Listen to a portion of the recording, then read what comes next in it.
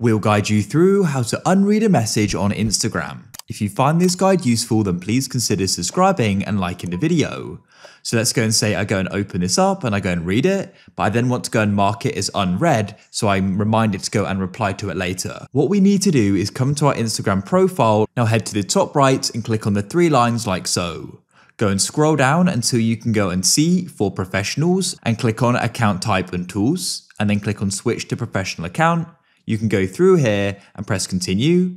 Go and choose what best describes you. I'll just go and select education, switch off display on profile, but that's personal. I'll choose creator, and you can then go and set up your professional account, but you don't have to go and do this. I'll just go and close off of it.